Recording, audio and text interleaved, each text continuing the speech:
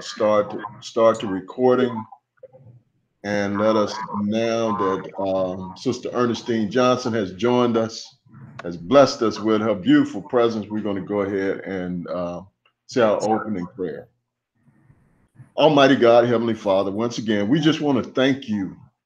We are so grateful and appreciative of all of the many blessings that you bestow upon us each and every day that fall fresh upon us. We thank you for life.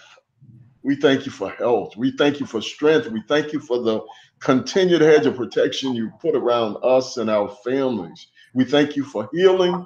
We thank you for strength and power of the Holy Spirit that falls fresh upon us every day.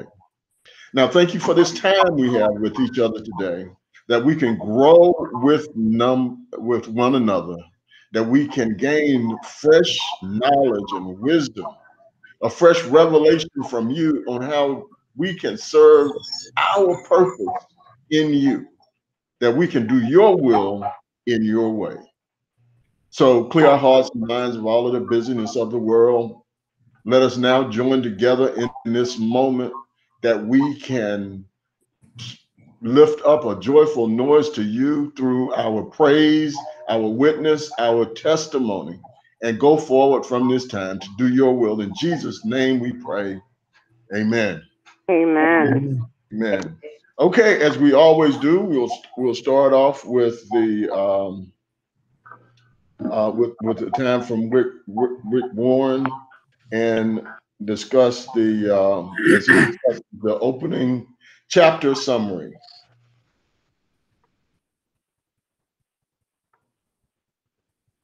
Now, chapter 37 is a very exciting chapter that you're going to need some extra time on. After you've read it, you're going to need at least an hour or two to put into action what I've asked you to do in this chapter.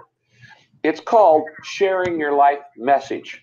Part of your life mission is your life message. Did you know that God wants to say something through you that he can say only through you? That's called your life message. And there are 4 parts to your life message. First, there is your testimony. That's your story of how you began a relationship with Jesus Christ. And you're the authority on that. Nobody else can share your testimony. And if you don't share your testimony, nobody ever is going to hear that story. So part of your life message is your testimony of how you came to know Jesus. The second is your life lessons. And those are the important lessons that you learned in your life. And I hope you actually will write them down in a journal. Now, I'm not talking about a diary. A diary is when you write down what you did. Today I went to the store. A journal is what you learned. You write down, this is what I learned today. And that can be passed on from generation to generation. It's part of your life message. The third part of your life message are your godly passions. There are certain things that you feel called to do.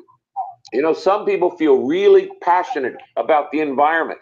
And other people say, yeah, I know the environment's important, but what I really care about is orphans.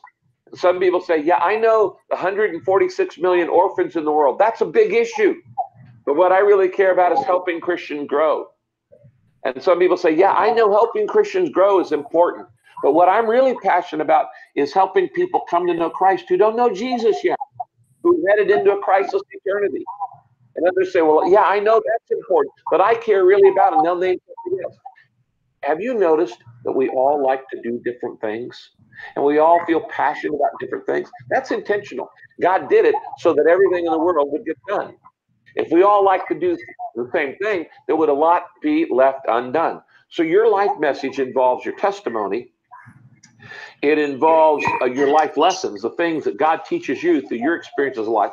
It involves your godly passions, what you feel the most interest and calling to. And it involves, number 4, the good news, which is common to all of us, that Jesus Christ died on the cross. He died for our sins.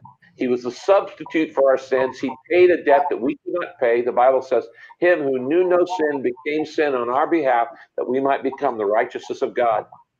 And that we are justified through faith in him. Just as we trust in Christ to do what we could not do for ourselves. Heaven is a perfect place, and I'm not perfect. And the only way I could get into heaven is on his imputed righteousness. In other words, what he has done for me that I could not do for myself. That's the good news. And in this chapter, you're going to read how to discover and develop your life message.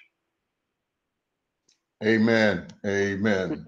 So we thank God for Pastor Warren and getting us started off on this important lesson. And this lesson is really one of the signature lessons of this entire purpose-driven life. And as he has shared already, it's going to take a lot to dive into this. So let's make sure that we take the opportunity now to begin to be reflective in this, not only for this moment, but how we can truly take this with us and understand how this is so core to who we are supposed to be in Christ and carry out our purpose. So sharing your life message becomes so important. It says here in the scripture lessons, and we're going to add a few more to this, that those who believe in the Son of God have the testimony of God in them. That's a powerful word.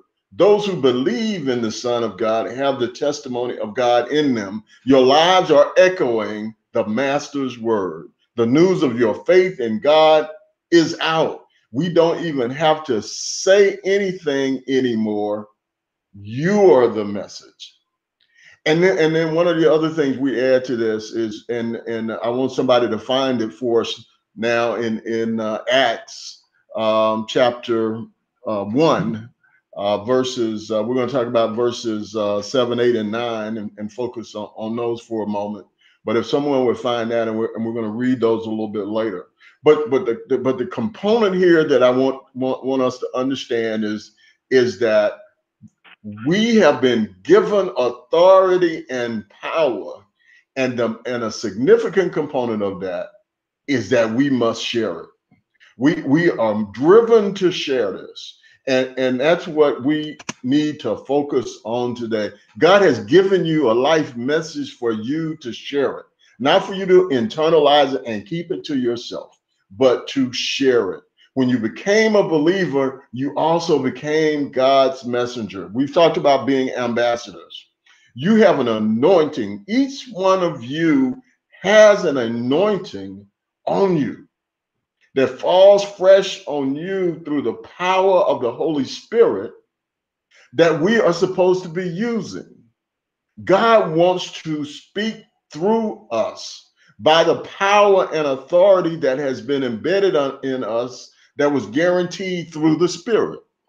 Paul said we speak the truth before God as messengers of God, and we have to understand that we're supposed to be speaking that same truth in our own voice, in our own way, with our own passion.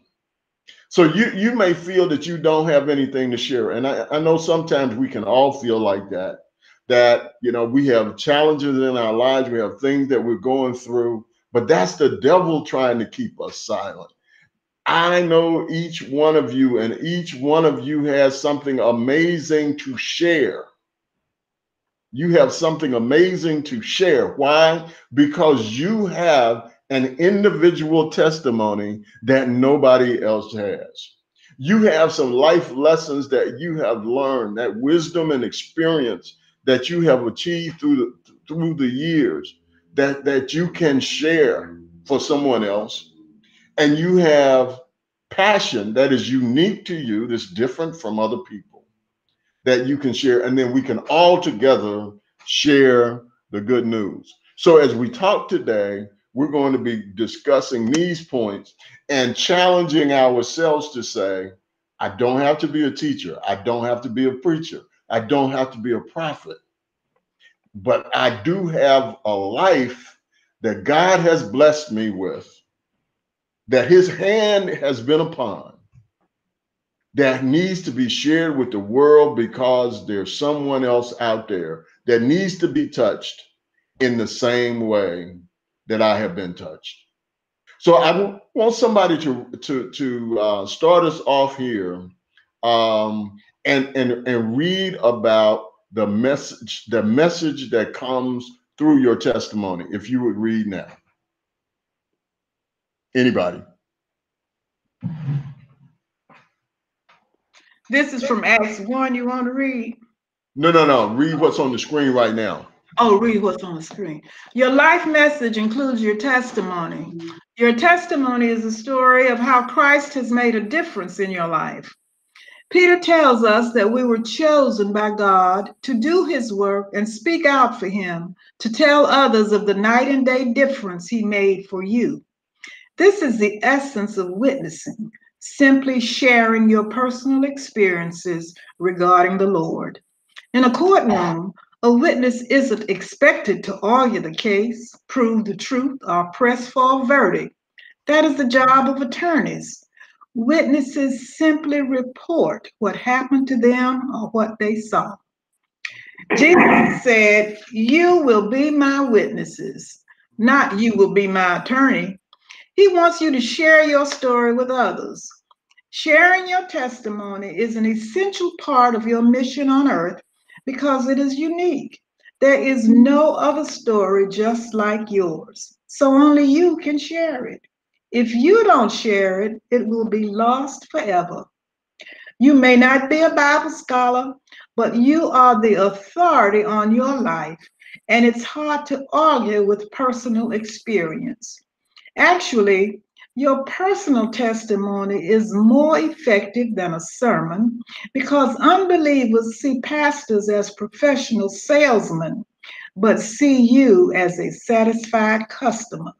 So they give you more credibility. Amen. Amen. Amen. Now that's amazing, and I really liked this first passage here, because Warren breaks it down. We can all be witnesses. We might not have the best theological skills or prophetic skills or anything, but we are all witnesses. One of the first calls to action that Jesus gave in the book of Acts, that we talked about, that we were just referencing, says in verse 8, "But you will receive power when the Holy Spirit has come upon you, and you will be my witnesses in Jerusalem and all Judea and Samaria and to the ends of the earth."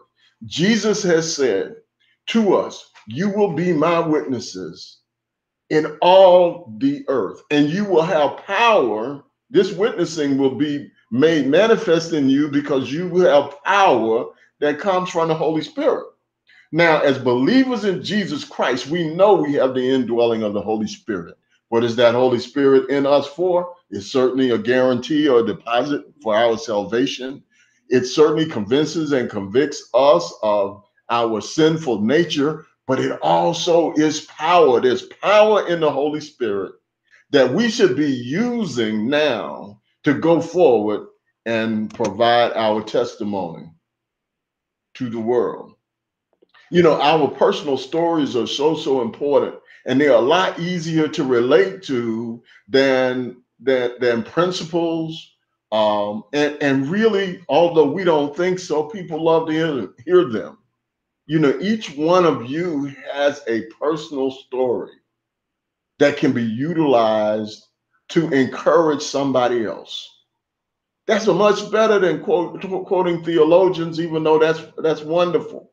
It's much better than it's wonderful to quote scripture, but when we can say and witness of what God has done in your life, that can have a dramatic impact on someone else.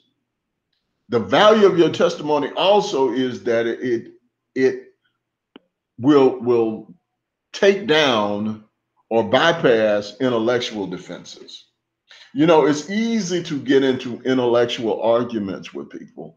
It's easy for people to feel like they can intellectually joust with you about some part of religion, something they've read somewhere that would undermine our belief in Jesus Christ. But I'm always drawn back to what the blind man said when there was a debate about whether or not Jesus did exactly what he did to allow the blind man to see. And that was the power of his testimony, which was that you can argue over the theology. I don't know anything about all of that, but one thing I do know, I was blind and now I can see. See, that's irrefutable, and that's the personal witnessing and testimony. Each one of us here right now has something that we can acknowledge. When somebody sees the joy that Sister Alice has for her work in the Lord, when somebody sees the diligence in the work that Pat does or that Ken Moss does, you can then go and you can ask them about it and try to talk about what principles that rely upon. But the greatest, easiest way to focus with someone is to let them know what the power of your testimony is. You know, in the book of Revelation, it says that we overcome by the blood of the Lamb and the power of our testimony. So testimony is a major component that we all have, that we should be using in our walk in order to witness.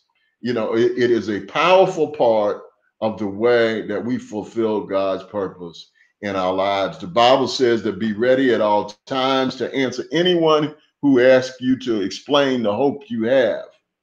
And again, this is about our personal relationship. What my life was like before I met Jesus, how I realized I needed Jesus, how I committed my life to Jesus, and the difference that Jesus has made in my life. Now notice what's in all of that. In each one of those points, this is the time when it's about me. See, it's about me. It's not about what happened to somebody else. It's not about what I knew about my mama. It's not what I knew about my brother. It's not what happened with Reverend Matthews.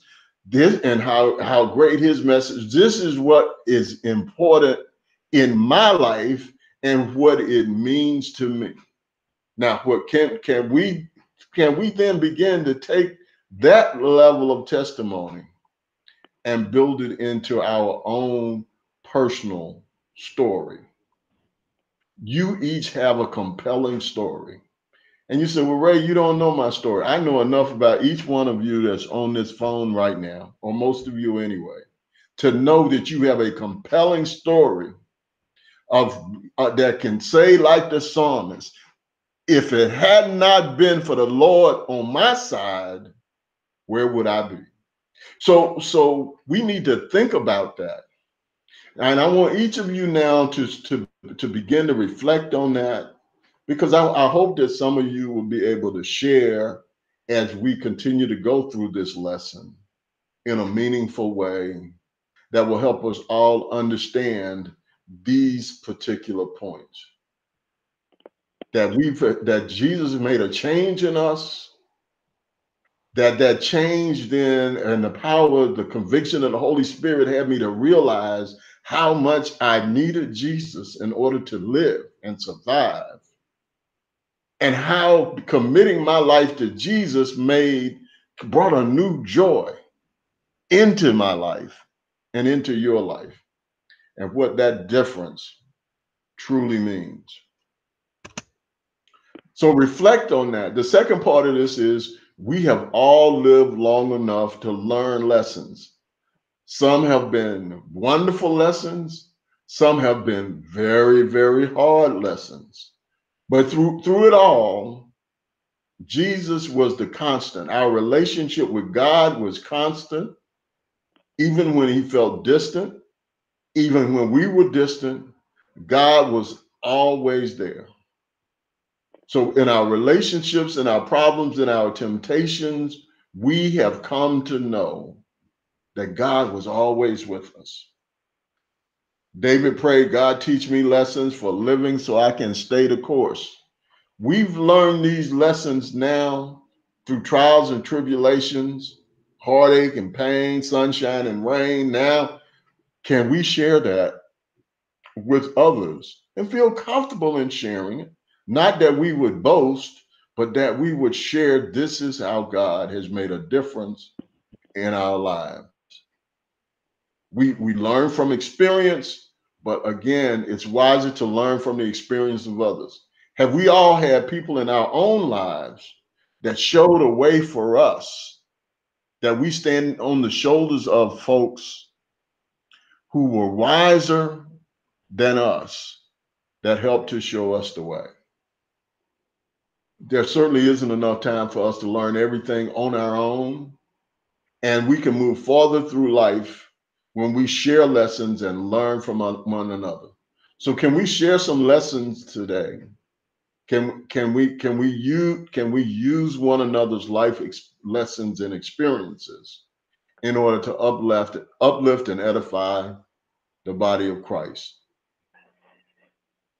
It says, the Bible says, a warning given by an experienced person to someone willing to listen is more valuable than jewelry made of the finest gold. And we all know that. We all know that. We know how valuable life lessons are. So I want to talk a little bit about this now. I want to talk about a couple of these, and we look at, as Pastor Warren has asked us, is to write down some major lessons you have learned. And we don't need to try to write anything down now. But we do hope that you will reflect on some of these and look into yourselves about some of these questions and how they relate to your life. Imagine some of the frustrations that we have gone through in life because we didn't learn a lesson early enough, or because we didn't listen to a life lesson from somebody that we knew had wisdom, but we were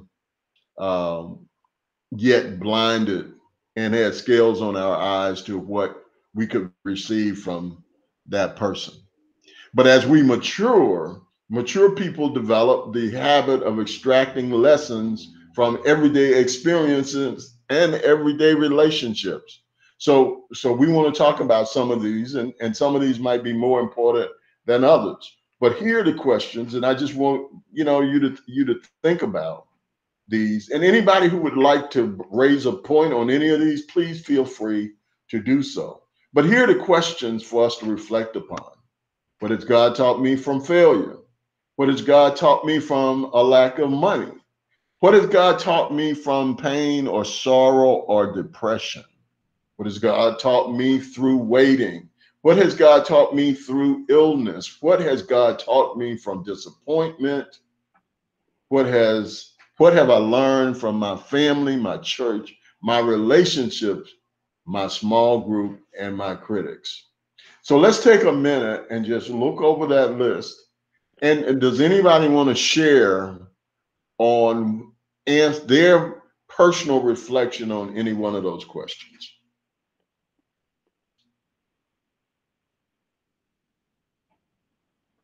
Not everybody at once.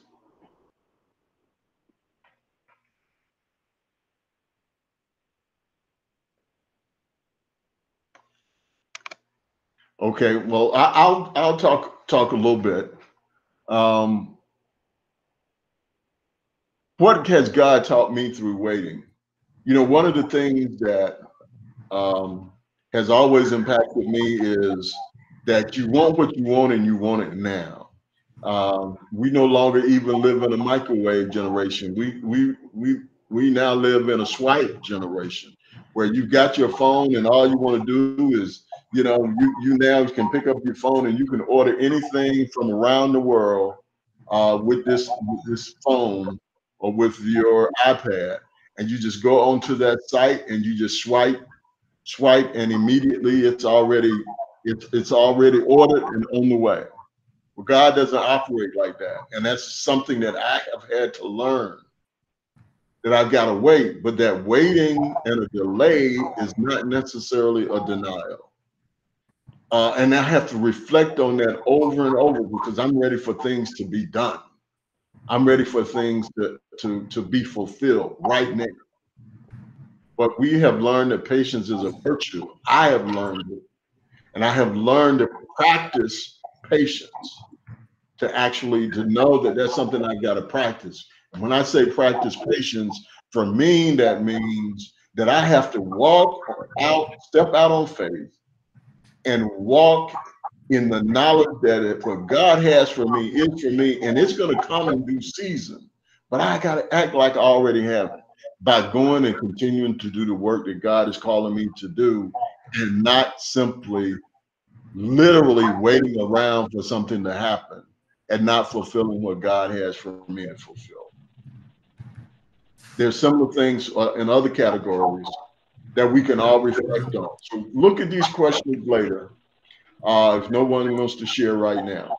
Ray, this is Ray Matthews.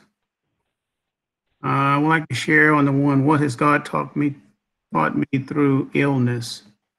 Most of you know that I'm on the transplant list for a new kidney. I've been waiting for 3.5, almost 4 years now. And if anything God is teaching me is patience and to be well until God opens that door. So, you go through why me, why, but the one I refuse to do is to give up and to succumb. That you can live victoriously, whatever comes into your life. You can live victoriously. And under good, solid physician care and a good diet, I've been able to maintain and not miss anything. But God has taught me to be patient, to be still. Don't get into the woe is me or why me or anything like that, but has taught me that this is well with my soul. God has been teaching me a lot in over 4 years. And so I am thankful at what God has taught me through this, which is to be still, be patient, trust Him and not myself and anything else. So through illnesses and the challenges that we have, God is always teaching us. There's always a teaching moment somewhere. If we be still enough and don't get ahead of God, don't question God, don't get into a fight with God, but just be still and say, God, I will trust you and your will be done. So through my illness, I have learned to not claim it as an illness, but I am being healed as I live. And that's what I want to share. Amen. And Ray, mine, I was trying to get in, mine is on illness also, but it's illness from the standpoint of what I went through over 10 years with my parents' illness. And it really taught me that God is really in control, that He's going to take care of. We know that God has something planned for all of us. And it really made me think about, what He has in store for me. We were able to go through all of that. And to just be around Mama and Dad, and Mama especially when she was unable to express anything to us. The patience that I had and the relief that I had was knowing that God would take care of it. He will handle it. He's never going to leave you. That whatever is planned for you already will happen.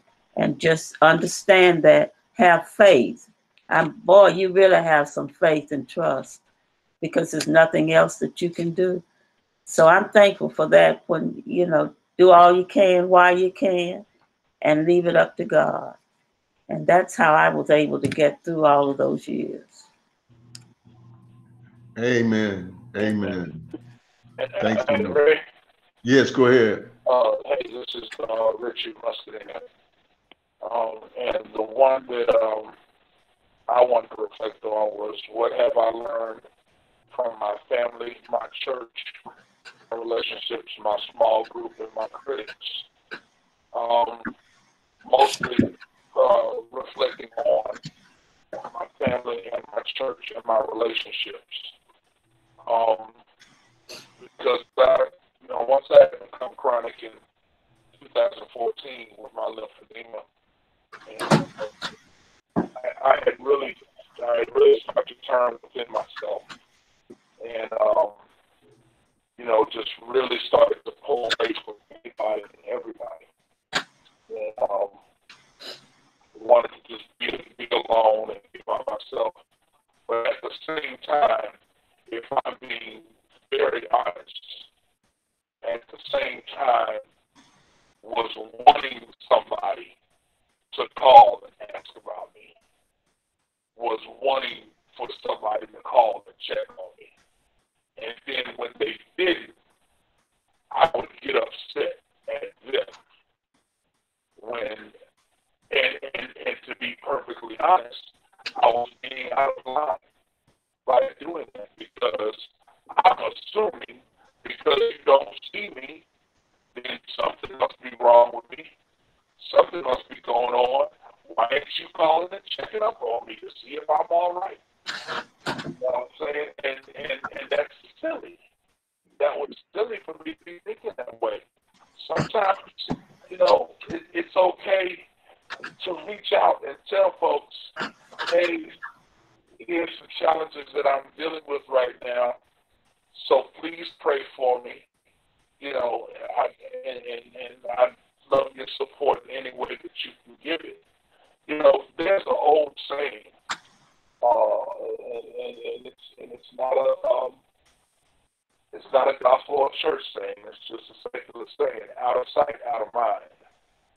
And a lot of times, when I was just sitting around being mad and upset and going through what was eventually found out to be a real bout of depression, you start to be angry, or I will say I started to become angry and disappointed and sad, all of these other things.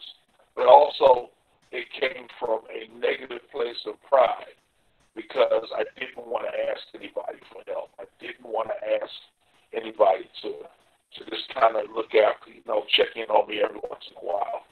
And that's just not a way to be when you have a family, which I do, when you have a church family, which I do, and when I have relationships in both my family and my church family.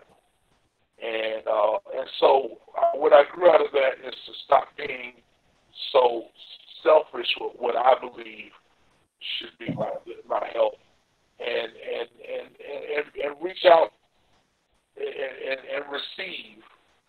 When people receive me, I should also receive them back. And I believe that this small group, which is another one of the words in this, is something that grew out of that. And I cannot be more thankful, and cannot thank God enough for this small group that you all allow me to sit with you in. So that's kind of where I am. Amen. Amen. Thanks to everybody for sharing, and recognize that we can all point to virtually every question on this list in some kind of way, and raise up a message out of it that can be an experience that's relatable to someone else. And we just have to look deep into ourselves and figure out, by the Holy Spirit working in us, how we can use our responses to these questions to help others. We have to remember that also that our life message includes sharing our godly passions. We serve a passionate God. We serve a good God, but we serve a passionate God. He passionately loves you and me. He loves some things and passionately hates some other things. As we grow closer to him, he gave us a passion for us to care deeply about, and he wants us to speak that passion to the world. As Pastor Warren said, the great thing about God is that he planted passions in each one of us for different things, but they're all necessary in order to bring the edification of the body of Christ, and to uplift his kingdom in the world. So he doesn't want one person's passions to be left to the side. It's just like spiritual gifts.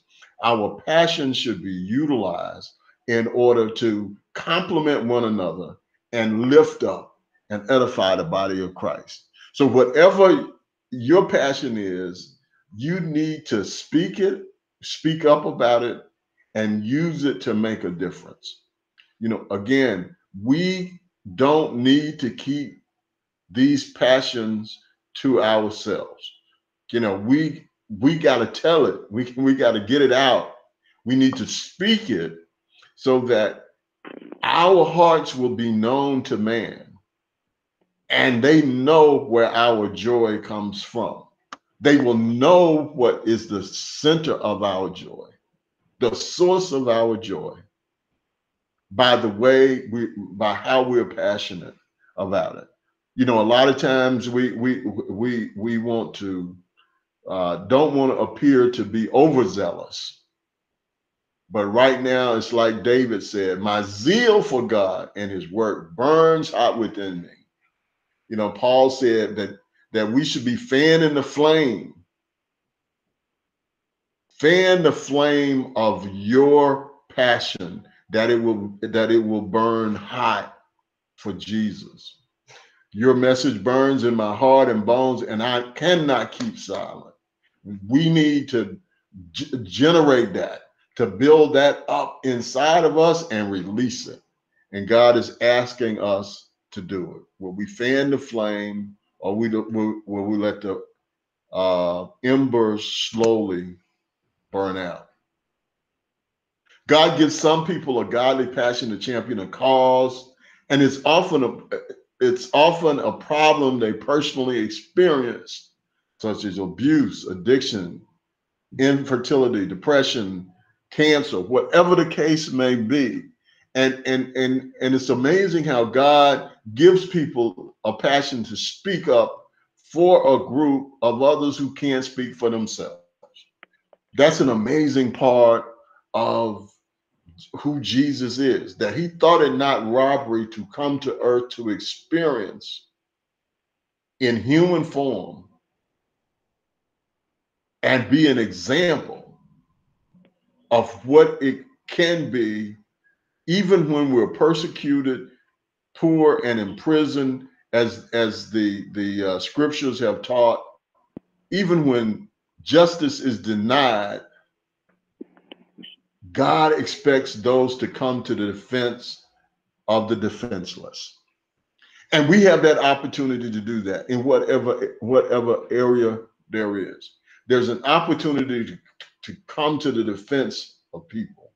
You know, it was amazing that what we saw when with the passing of Chadwick Boseman.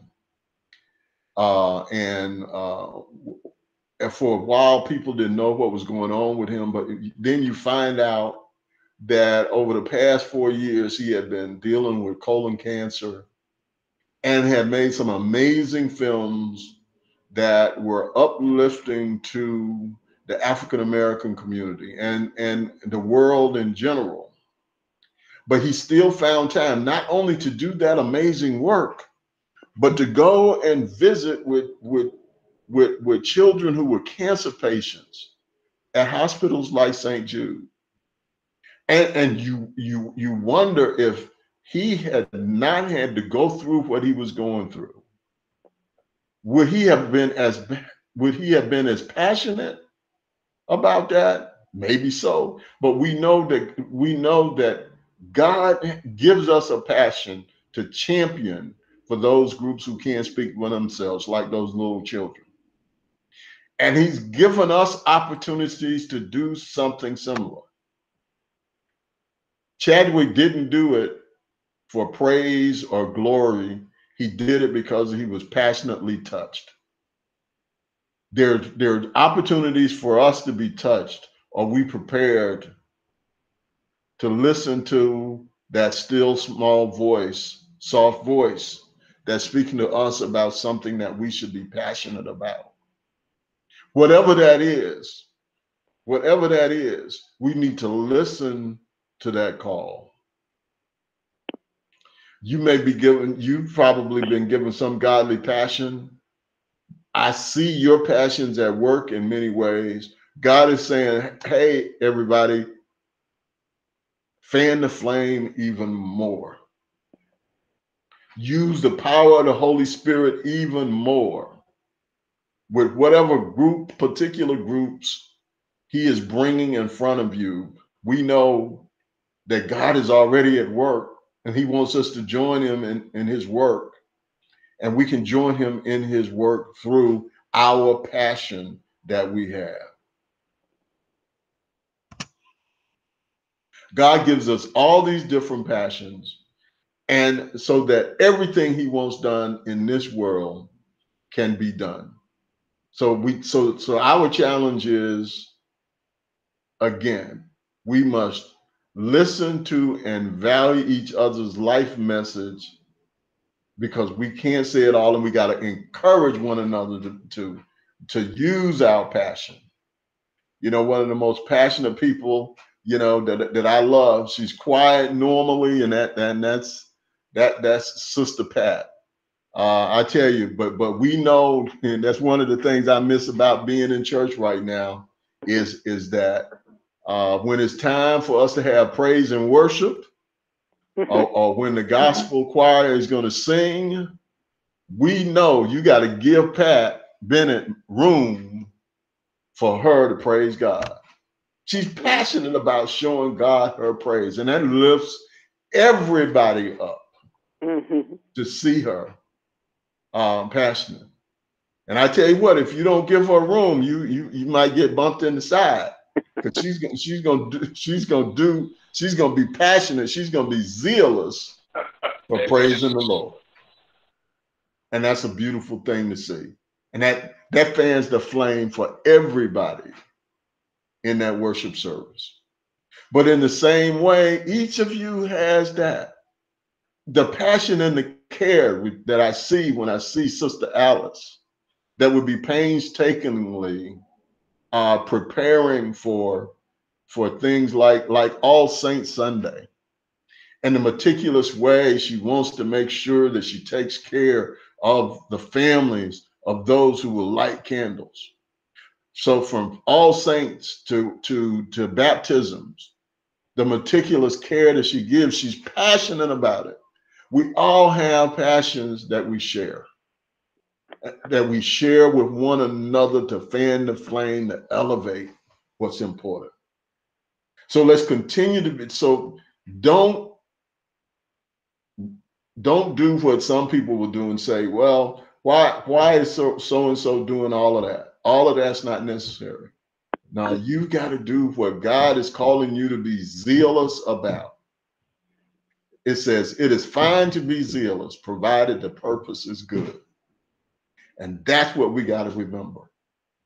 When your zeal is for the Lord, you just tell people to step aside, because what you're doing for Jesus. Hey, Ray. Yes. And do you mind if I add one more that I'm just grinning ear to ear about? Sure. Whenever we would sing a hymn in the church, and we're headed to the last stanza, and the way David Stills used to set up that last stanza, with yes, a big he would play on the organ, and you might get almost 30 seconds to a minute of him just playing a fanfare, and by the time we get to the time we're supposed to sing that last stanza, oh my God, you want to talk about the Holy Spirit going through the church, and we are singing probably twice as loud as the rest of the hymn. And man, it used to be so passionate and beautiful. It was just amazing. I just wanted to say that real quick. Amen. Amen. No, that's very, very, very well said. Very well said. Your life message also includes the good news. And the good news we all know is the gospel of Jesus Christ, that shows how God makes people right with himself, and that it begins with faith. We all know that God allowed Christ to come into the world in order to reconcile the world to himself. We've shared before about the fact that we all have the ministry of reconciliation, We all have that ministry, and we're asked to use now our life lessons, our testimony, our passion in order to put forth that message to others through those components. Again, it's not about whether or not we can be a preacher or a teacher or a prophet. It's about using what God has given us to share in the good news. And that good news is that when we trust God's grace to save us through what Jesus did, our sins are forgiven. We get purpose for living, and we are promised a future in heaven. Yeah, that is all a part of it, and it's manifest right now. We should be showing it right now. Because as Pastor, to paraphrase him, he has said to us before, we already have salvation. Eternity has already started. It has already started for us. Can we share that good news that has been guaranteed to us by the power of God's grace and our belief in Jesus Christ? We have access by faith to this grace. We have been justified by faith and have access through Jesus Christ. So let's use that our gratefulness, our thanksgiving, and demonstrate it by using all of these resources that are at our disposal to serve God and share the good news. You know, there are some books in the appendix that we can look at. We're almost at the end of this Bible study that's been fantastic, and we're going to be thinking about and reflecting on what is our next small group study that we can use to extend this. So I ask everyone now to start thinking about that. Is there something else that we can continue to build upon what we are learning here, to go to higher heights and deeper depths? The Bible says God does not want anyone to be lost, but he wants all people to change their hearts and lives. You are already on that process, everyone that's on this call. And everyone that's in the sound of my voice that has accepted Jesus Christ as their Lord and Savior and has received the power of the Holy Spirit. You know, in that scripture that we read from Acts, Jesus didn't say you'll get the power of the Holy Spirit. Now you need to kick back and study and go to the temple and read and get a master's degree in theology. You need to become my witnesses now. You must keep praying now, serving now in love, sharing the good news, witnessing now throughout all the earth. We have the opportunity to do that in a small way, but wherever we plant a seed, someone else will witness and water, but the beauty is God gets the increase. So let's continue in our passion. What are we willing to do? What are you willing to do to know that you influenced someone to make the decision that allowed them to go to heaven? Do you invite them to church? Do you give them this book? Do you invite them to the book review? Share your story. Give them bag lunches like we do every couple of weeks. Intercessory prayer. All of these things we are doing. The point here is that the mission field is not somewhere overseas. The mission field is all around us. God has given us the Holy Spirit to give us discernment. Now let's open our eyes and see where God is calling us to be witnesses and in mission for him right before our eyes Are we making the most of our chances? Am I making the most of mine? We all get caught up in the business of the world, but now is the time to be wise in all our contacts and all our time, that we can put it forth and do what God is calling us to do. We know that God has never made a person he didn't love. Everybody matters to him. So we should do what we can to be God's arms and hands and feet and stretch out to him. Stretch out to those who in some way might be unlovable now, but guess what? We at one point in time were unlovable. We might not want to admit it, but we have been.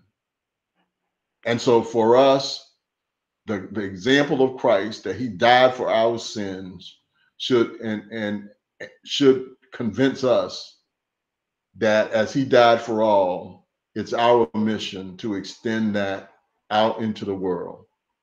So whenever you feel apathetic about your mission in the world, spend some time thinking about what Jesus did for you on the cross personally.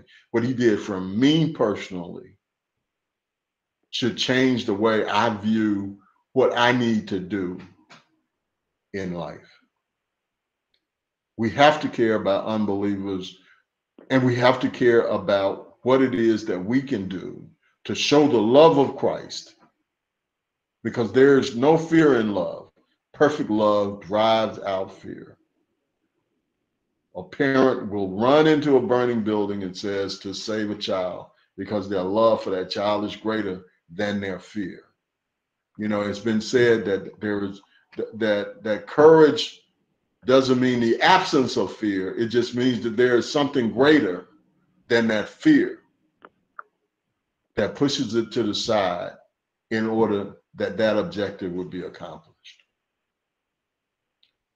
Ask God to fill your heart in that same way, that you can step out. We just saw an example. Go ahead. I was just saying, we just saw a practical example of that mother's love in the news this week, where this woman jumped out of that car with her baby. A man was carjacking them. And then another mother who fought off an attacker took his gun and shot him, trying to protect her child. If you all heard those stories, that's a mother's love, overcoming the fear of being of your own danger. Amen. Yeah, that's amazing. That's amazing. Thanks for sharing. Thanks for sharing. So our love for Christ now challenges us.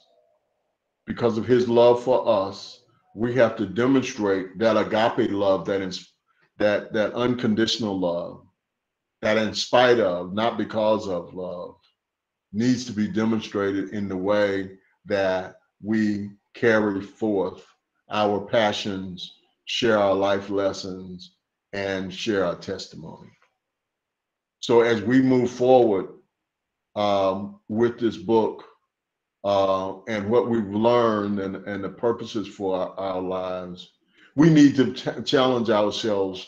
Are we going to be magnifiers of God's glory through our own testimony? Are we going to be ministers of God's grace through our life lessons and the passions we share in our experience?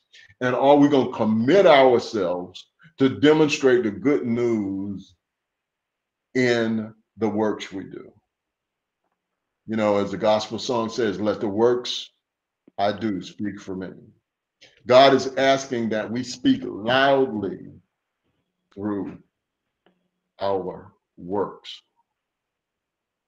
There's only certain work. It says you need to do the work while it is yet light. The challenge is for us to do the work while the sun still shines. Let's spread the good news. It's important you only have a short time because we can only work during this day. So as we close this lesson, we look toward the point to ponder. God wants to say something to the world through me, through you, through each one of us.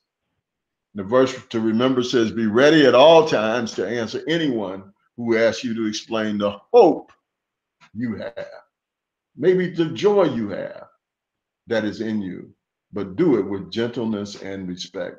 And the question to consider is, as I reflect on my personal story, who does God want me to share it with?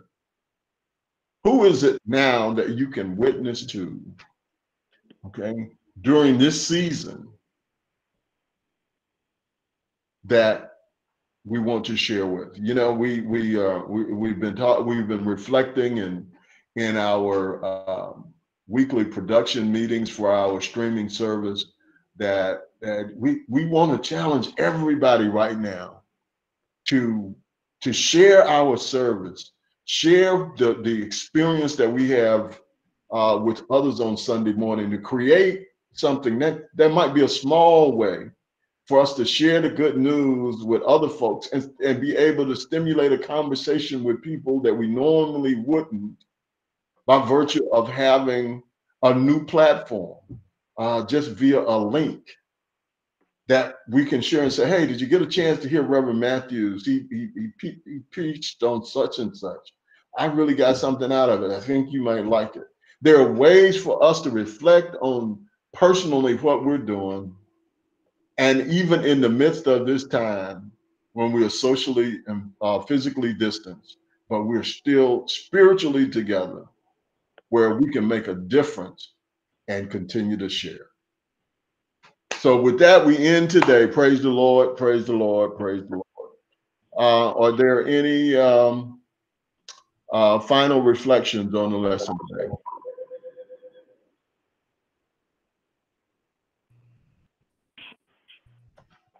Ray, I have one. This is Lucy Harrington. Hey, Lucy, go ahead.